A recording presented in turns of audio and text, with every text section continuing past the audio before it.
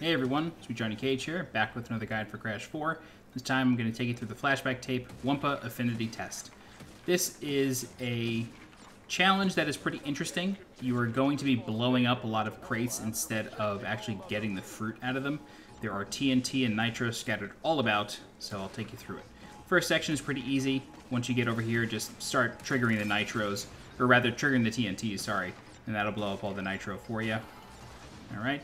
Sometimes this one will blow up the whole row, but for some reason it didn't happen for me.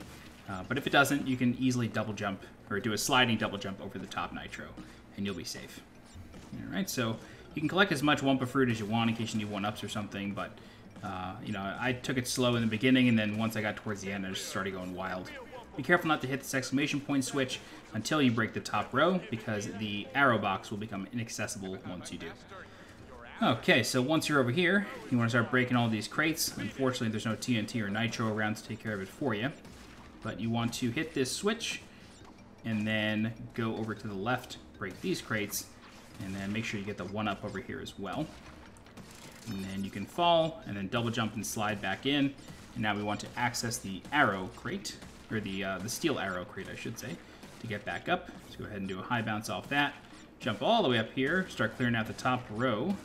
And then we are going to slowly but surely make our way to the arrow on the right.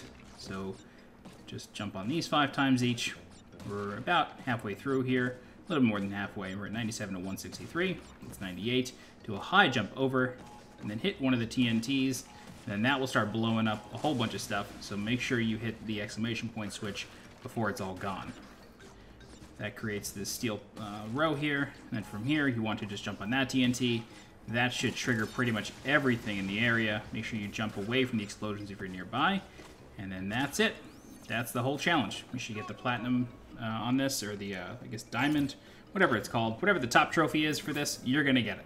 You get 163 crates. If you have any questions, please feel free to leave a comment. I'll do my best to help you out. If you're looking for more guides for Crash 4, please subscribe to the channel so you get alerted when new guides go live. Don't forget to follow me on Twitter and on Twitch. And as always, I'm SweetJohnnyCage. Thanks so much for watching, and I'll see you next time. Bye-bye.